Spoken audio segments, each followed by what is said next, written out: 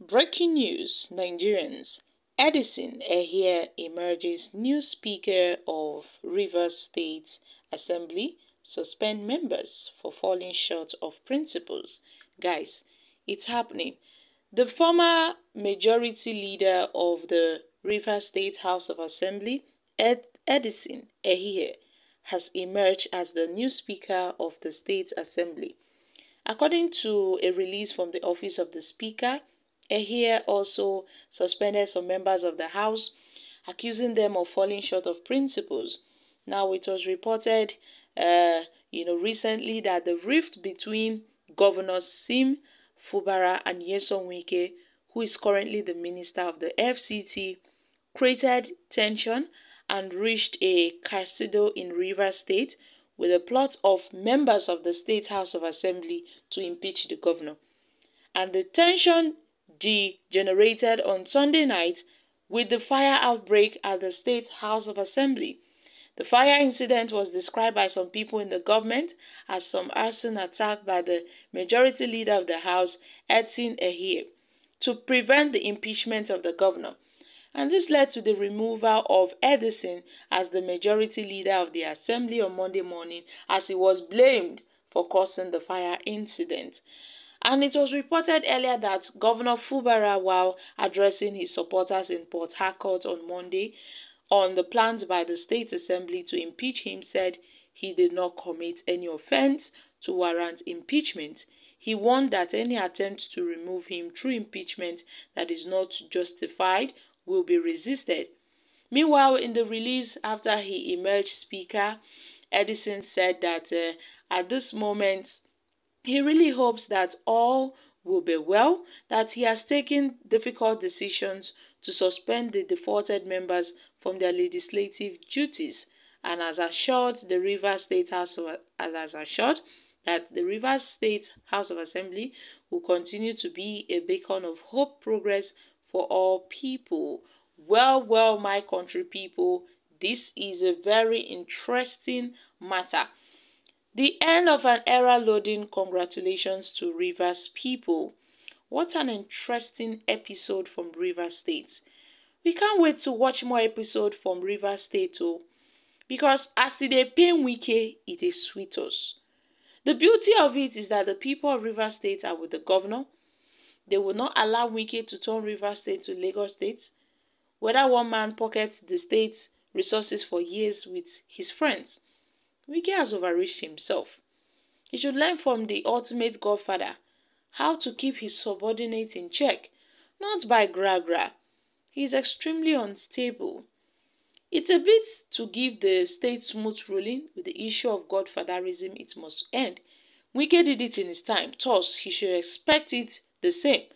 Congratulations to the Speaker-elect.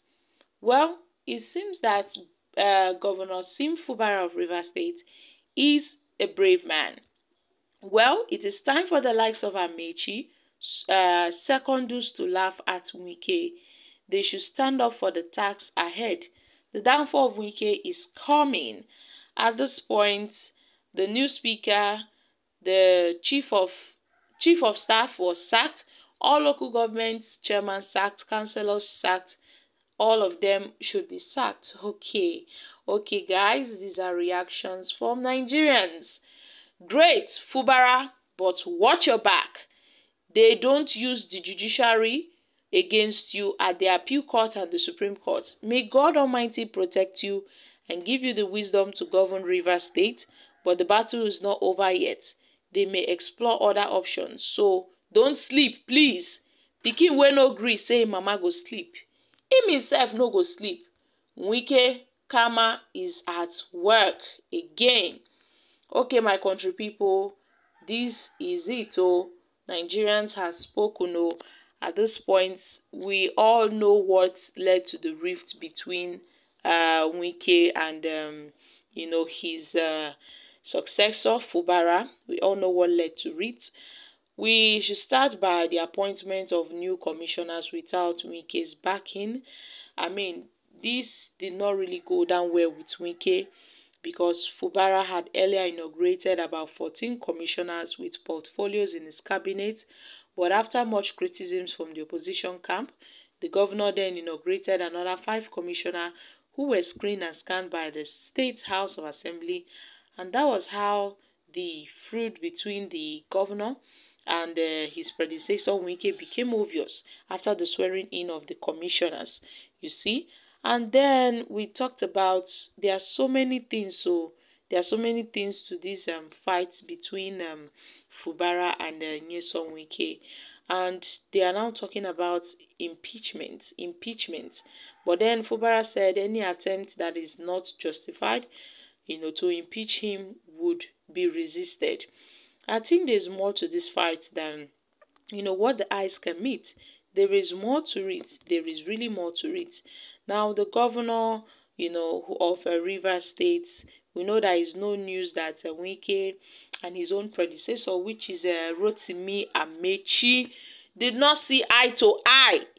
You see what's happening between Wike and Fubara is what happened with Wike and Amechi. Their political rivalry have lingered for years, for so many years. So Amechi is like a strong political rival of Wike in Rivers State. So it is perceived that Governor Fubara was not expected to have made such move that would make it appear to seem like he has switched camps. But again, they say karma is speaking, because Wike did the same move to his predecessor, that's Amechi Rotimi. The both of them were at loggerheads even till date. The same thing is happening. Wike and Fubara.